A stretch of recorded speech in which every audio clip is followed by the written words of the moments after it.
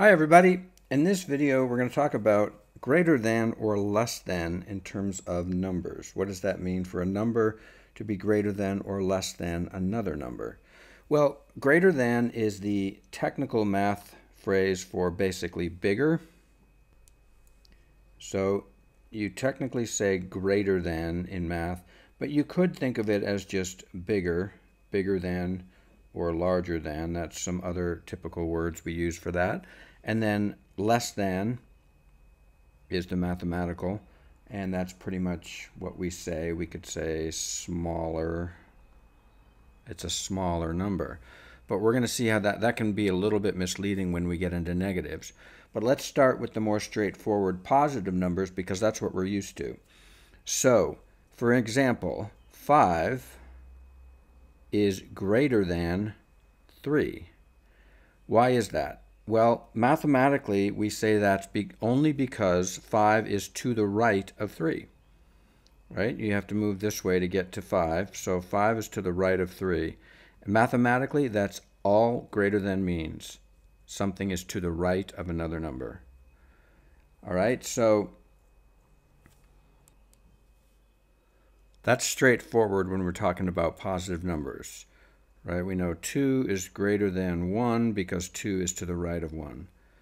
When it gets to negative numbers, it starts to be a little bit counterintuitive because let's look at the same example with negative 5 and negative 2.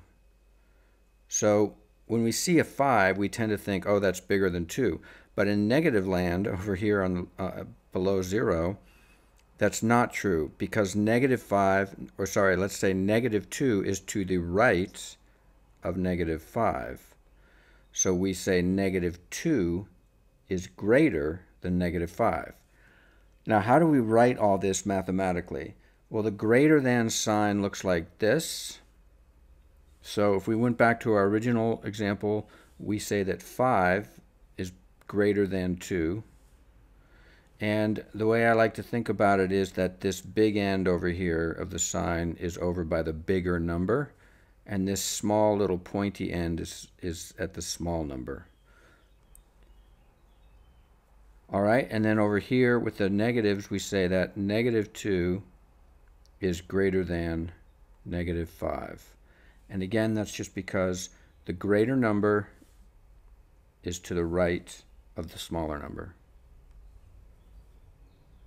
So on the positive side, the greater or larger numbers are farther away from 0, but on the negative side, the larger numbers are actually closer to 0. So let's make some general statements about negative numbers, 0, and positive numbers regarding which is bigger than which. All right, so notice that all the negative numbers down here, all the negatives are to the left of 0. So all negatives are less than 0. And then all the positive numbers are over here to the right of 0. So all positive numbers are greater than 0.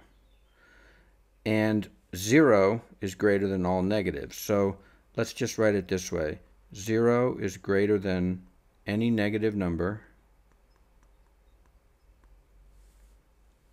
and positive numbers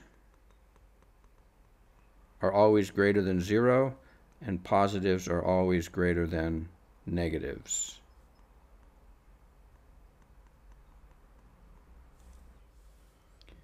So let's just pick a random negative number, negative 8, and a random positive number 3. We can be guaranteed that 3 is greater than negative 8 because 3 is positive. Except let's write it in this order. 3 is greater than negative 8.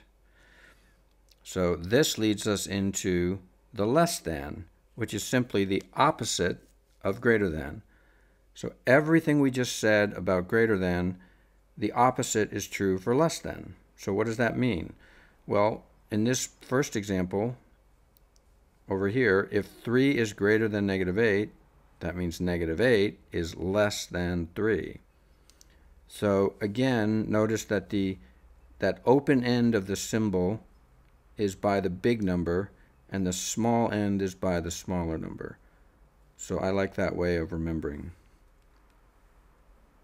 All right, now let's talk some more about less than. So we said that a greater or larger number is to the right of a smaller number, and the opposite is true too. A smaller number is to the left of a greater number, right? And with positives, it's pretty intuitive. For instance, 1 is less than 4 because 1 is to the left of 4. And again, with negatives, it's a little counterintuitive, because with negatives, it's true that negative 4 is actually less than negative 1, because again, negative 4 is to the left of negative 1. And again, just as we can make some generalizations with greater than, we can make the opposite generalizations with less than. We can say that all negatives are less than 0. We can, because all the negatives are to the left of 0. We can say that 0 is less than all positives, because 0 is to the left of all the positive numbers.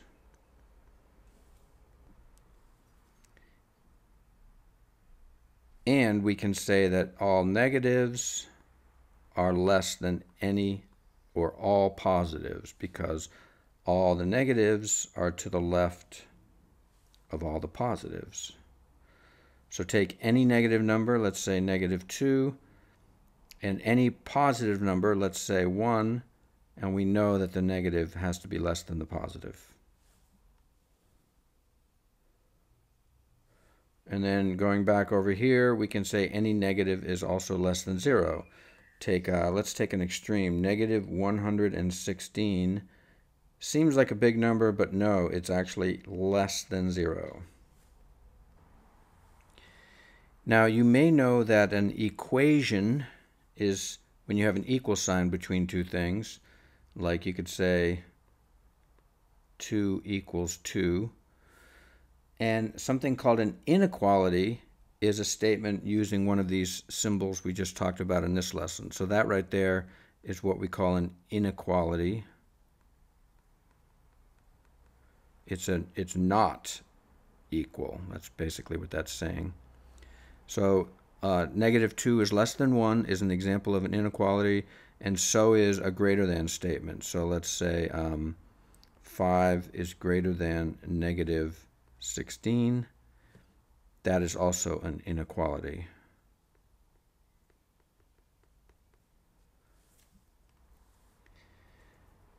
The takeaway in this lesson is very simple. If a number is to the right of another number, it's greater than, to the right. If a number is to the left of a number, it is less than. That's all there is to it. And then just remember that the wide end of the symbol should be with the larger number on that side, and the small little pointy end should be with the smaller number. All right, see you in the next video.